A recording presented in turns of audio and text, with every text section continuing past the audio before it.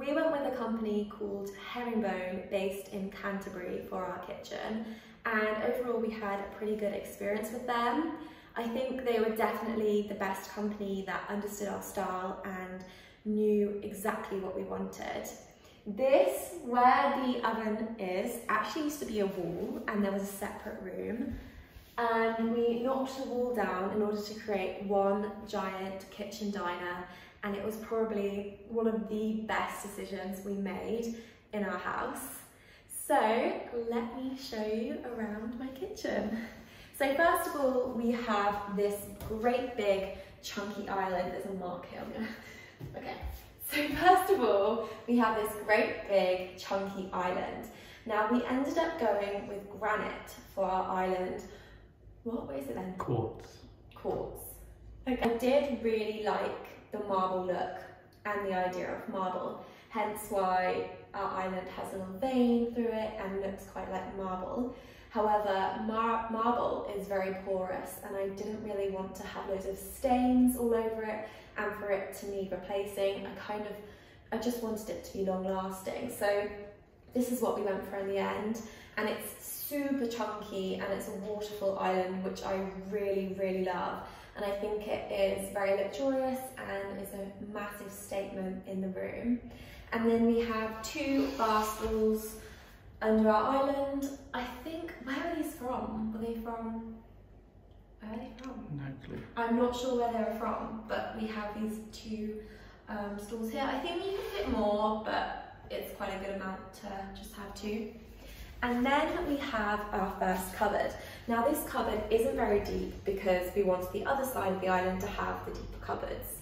And in here, we literally just keep all of our cookbooks, candles and vases. And that's literally all we keep, but it's an extremely handy cupboard and in a really, really great position. And then we have something which is extremely exciting. We have a double dishwasher. We actually didn't used to have this in our old house. We only had a single one, so to have a double dishwasher is just such a blessing, especially when you're tidying up. It's just been completely amazing. And then this is where we keep our glasses. So we have everyday glasses here, and then we have our nicer everyday glasses, and then party glasses, I guess, alcohol glasses are kept there. And then we have our snack cupboard in here, which I kind of tried to organise a little bit with the chocolate and the crisps all in the same place. I absolutely love things looking really organised behind closed doors. That's a great thing for me. We chose to go for Armand Martin for all of our handles in this whole kitchen. We went for silver, which I'm not sure I'm that keen on anymore, but overall I think it was good. We didn't want to choose brass and then have the brass age and not look very good.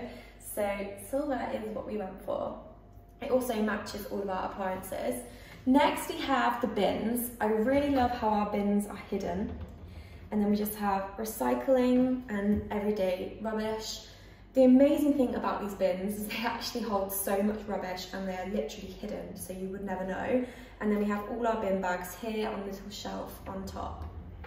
Then we have our sink, which is actually a butler style sink. I absolutely love it, and I really wanted something that was quite chunky and a big statement in the kitchen, because this sink is quite chunky, obviously you can see, and it looks really, really amazing. We also have this amazing tap, and if you tap it down and twist it, it's hot water. And then we have a waste disposal, which when you press this button, it comes on. And I have to say, I'm so glad that we had that, because it just makes the clear up of any occasion so much easier. I really didn't like putting food in the bin and then having to change the bin immediately. A waste disposal is definitely the way forward and something I would recommend to anyone. And then under here, we have spare soaps, one of Nat's tools for something. What's it for? The waste disposal. For the waste disposal. And then all of this, which is for the dishwasher, and our washing up liquid, which we keep under here because I didn't really want it on display. Next we have our hob. Our hob is actually from the original kitchen that was put in here. We simply just used the old one because I didn't think it was really worth the money to buy a new one, and it works really, really great. I personally like this style of hob as it's really easy to clean and just a lot quicker to just wipe over a flat surface than it would be with traditional hob. And then we have this tap, which I really love. It just, cold water is all that comes out of here. It's not really hot water, but it's absolutely perfect if you're cooking. And it's also quite unique as it's an American thing. I thought it'd be really cool to have it in the kitchen as you don't really see it very much in England. And then underneath the hob, we have this drawer. Now, we went for walnut interiors, which I wasn't sure at first because when the kitchen first arrived, everything just looked so dark, but now I'm really happy. It looks like quite a statement, and I really like how with the Herringbone kitchens, you can organize things really easily like this.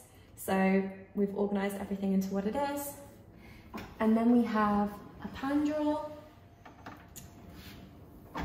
and another pan drawer with our Le Creuset in.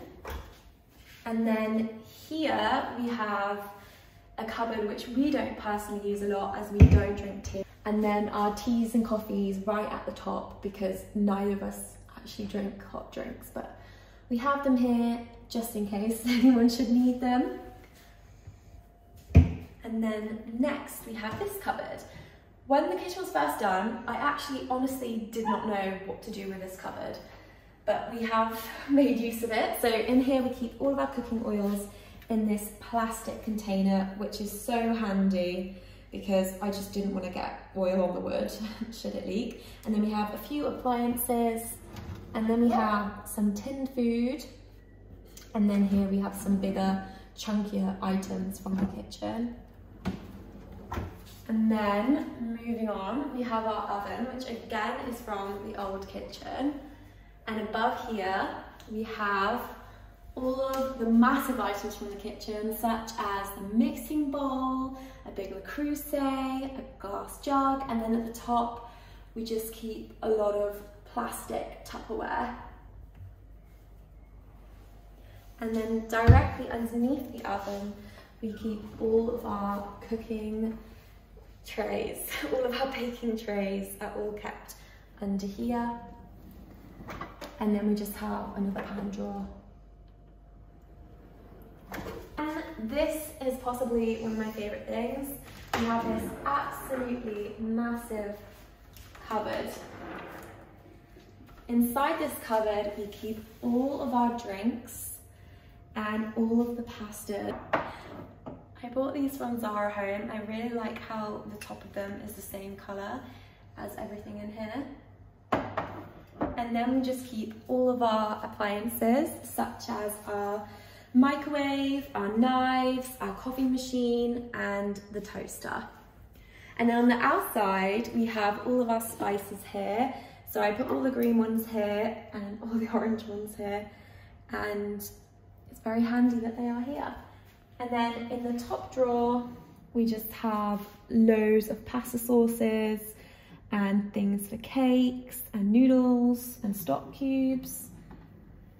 And then we have all of our stuff for if we're having a party or it's Christmas or just hosting any kind of dinner party. And then finally, we have just loads of cleaning cloths in here. And then around it, we've just put cereal boxes. That's the big cupboard. You can actually hide in there and stand in there. It's pretty big. And then we have this cupboard. Now we have all of our dog stuff in this, and this, so they have a lot of stuff. Then we have our medicine all here, and we have actually labelled it all, so it is incredibly easy to find. And then below that, we just have two cleaning cupboard areas. And then finally, we have this cupboard above the fridge, which is actually where we keep our Wi-Fi, so it's quite boring. And then we have a double American fridge, which is so exciting. And yeah, probably need to sort the fridge out today. We're actually doing our food shop later, but this is what is in the fridge currently. I don't know if that looks absolutely awful. No, it looks fine. So, the first drawer might be one of my favourite drawers. I absolutely love how the cutlery is organised in here. To me, this is one of the main reasons why we went with Herringbone, because I just wanted this kind of look inside the drawer, and I really like it. We just have spoons, forks, normal knives, steak knives, teaspoons, soup spoons, and then napkin things. And then in here we have our bowl drawer, which are all from Denby or Anthropology. And then we have all of our plates. We actually have quite a lot of plates. And then moving along, we have this drawer. We have all of our massive spoons for if we're serving something, and forks. And then we have scissors, sellotape, string. And then in this one, we just have little bits that you might need in the kitchen, such as a lighter, a peeler. And then here we just have spare knives and a whisk. And then we have all of our dishcloths and oven gloves and a table cloth in here. And then we have, we got new ones today, but we've got chopping boards and all of our tin foil. And then finally we have this, which does not look, why is that round that way? Finally we have this, which is oven number 3. I really like this oven. It's very useful if it's Christmas Day. And we have a little warming drawer here, which is not very clear with this oven glove. And then we have a wine fridge, which actually came with the house. And we just put it, we have a wine fridge here, and we just put it here. Starting off with this area in the kitchen, we have this, which is essentially like a smart home. It controls all our lighting and gives information about various electrical appliances within the home. Nat actually coded this, which is amazing, and we have a few of these in the house. And then we have this beautiful photograph by Slim Aarons, which I really, really love. And then we have this amazing wood storage. We actually had it built specifically for this corner, and I think it just makes it so much nicer over there, and it really, really adds texture to the space. And then we have this absolutely gorgeous table. This table was the first thing that I ever bought for this house, and it was made for this room, and I'm honestly just in love with it. It really, really adds a statement to the kitchen, and is just the best table to sit at when we have dinner parties. I think it was made by a man called Andy Crossland, and it's just amazing quality, and we're really, really happy with it. And then I've just got these lights here, which I also have over the kitchen. Excuse that brush that Nat's just put there.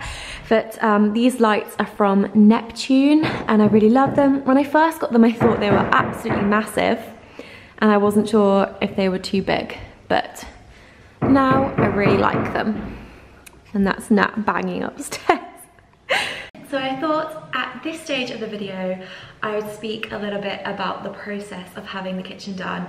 I'm sorry if you can hear Nat, he's hoovering upstairs. You can kind of hear it in the background. So we made a horrible mistake when doing our kitchen, and we did the kitchen before we did the floor. Don't do that. It was honestly, oh my goodness, it sounds like he's knocking down a wall. It was honestly the worst thing we could have done, and it meant that when we were having the floor put in, we literally had to like build around it and do everything around the kitchen, and it constantly gave me anxiety as to if it was going to be damaged, because having the floor done is no joke. We ended up having underfloor heating throughout the entire downstairs, which is the best decision we could have made for the heating, because the heating in this house when we moved in was appalling. And in order to have that done, we had obviously all the floor ripped up that we had originally, which was this shiny grey tile. And then we had this, it kind of looks like Lego laid on the floor with all the water pipes through it. And then we had everything screeded. Now, I didn't know anything about building until this process, and screeding is very, very messy. It's kind of like, almost kind of like concrete. It just dries and it's very messy and dirty and dusty. We lived genuinely in the upstairs bedroom for months, and it was kind of the same when the kitchen was being done, because the kitchen is just as much of a big job. It took, I think, 3 months in all. I really want to insert some clips of what those things looked like. So here is a clip of what the kitchen looked like before. Kitchen currently looks like this, and there are beautiful big doors on that side. We're going with herringbone, and what we are doing is we are knocking down this wall entirely, and the kitchen will start from here, and it is starting on October 23rd. And we're just gonna have one big kitchen diner. You can see the flooring has started and it looks really, really good. But obviously my whole house is being renovated. Gonna be nice new skirting boards, which I really can't wait for. Yeah, my fridge is outside. There's literally nowhere it can go. It can't sit on this floor at the moment. And that's just been how we're living. And my kitchen looks horrendous. But again, that is renovation life. You have to live in a mess if you want it to look nice, and that's just how it is. It's just something you have to get used to, because things have to be messy if they're going to get better. But it looks absolutely stunning. Yeah, Freddie looks stunning. The floor looks amazing, and I really genuinely cannot wait for it to be done, to be normal, and to be able to spend time in a room that isn't my bedroom. Imagine these floors underneath it and it being tidy. It's going to be amazing, and I'm so lucky. It's literally a dream come true. Essentially, I don't think that renovations are as glamorous as they seem. I think it's really glamorous afterwards, don't get me wrong, and it feels absolutely amazing to live in a house where I've picked everything and everything feels perfect. But during the time you're doing a renovation, you really don't feel glamorous. Every single day you're dusting and seemingly getting nowhere, because every single day more and more dust is created. And although on a whole we had a great experience with Herringbone, and I would definitely use them again, it definitely was just a huge undertaking. Nat is currently, he is actually knocking more down as well as hoovering, because we are preparing to have the spare bedroom done. So that's partly what some of the noise is. But anyway, I just thought I would add that a little bit about the renovation process and how long it was, how stressful it was, and how dusty it was. I genuinely, oh my goodness, this noise. I genuinely still have flashbacks to it, and I think, good God, it was really bad. Our fridge was outside for a month in the garden and we couldn't use it. So yeah, that wasn't so glamorous. But now I could not be happier with the finished result. So thank you so much for watching this video. I really, really hope you like my kitchen. Please, please comment on this video if you liked it, subscribe, all the good things, and I look forward to seeing you on my channel again. Goodbye.